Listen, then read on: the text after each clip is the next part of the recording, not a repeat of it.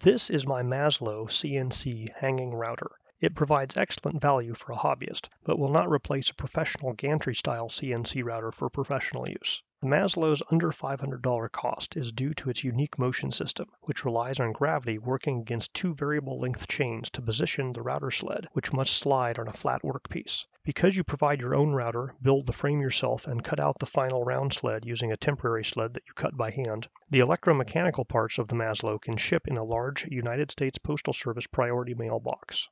My Maslow is the second generation that includes a ring for two chain carriages to roll along.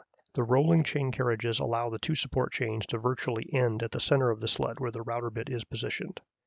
I also purchased the optional third motor to control the Z up and down axis of my router automatically, which I greatly recommend, as otherwise you will have to adjust the Z height manually every time the machine starts a new pass or you want to add a tab to hold your finished piece.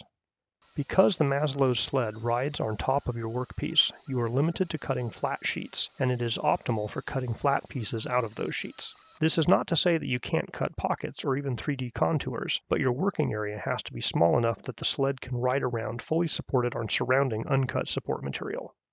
In the same way, if you get your sled near the edge of the workpiece, it may fall off the edge and tilt the router bit unless you are holding one side down manually. So although you can put a 4x8 sheet on the frame, unless you build a skirt of the same thickness around the workpiece, you can't cut all the way to the edge.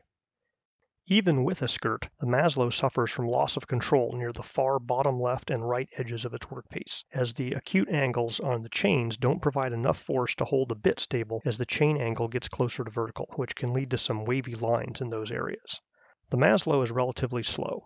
As an example, this piece, which is about 26 inches long, takes about 7 minutes to cut out of 11/32 plywood using 2 passes. However, to drill the 7 holes in the part takes another 13 minutes due to conservative plunge rate defaults in MakerCam. So each of these parts takes a total of 20 minutes, plus the manual time needed to cut the tabs holding it to the base sheet when you are finished. I was making 32 of these pieces, so I decided to use the Maslow to cut them out, but to drill the holes manually using a jig I also created using the Maslow, which is just a pocket the same size as the part with the holes pre-drilled in it. I cut all of these parts facing the same direction, and you can see that they align nicely when stacked up.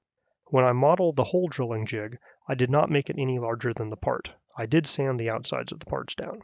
Of note is that I cut the jig out vertically, while the parts were cut out horizontally. This difference in orientation may have caused some of the issues I had.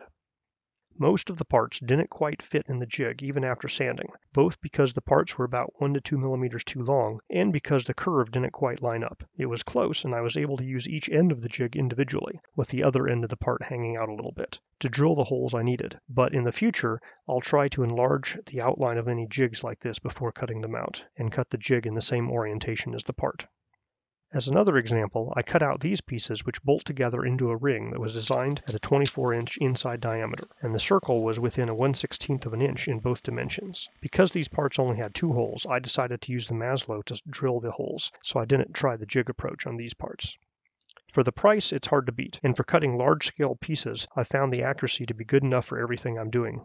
A few final notes on safety. You must attend the machine while it is working. As with any CNC machine, you have a high-speed bit cutting flammable sawdust out of flammable wood. If something goes wrong and the bit stops moving, the friction of the bit can easily start a fire. This has happened to other CNC machines and has already happened to at least one person's Maslow. This picture is not mine. You should also invest in a pair of ear protectors, as being in the same room as a router running for hours and a vacuum or other dust collection system can do some damage to your hearing otherwise.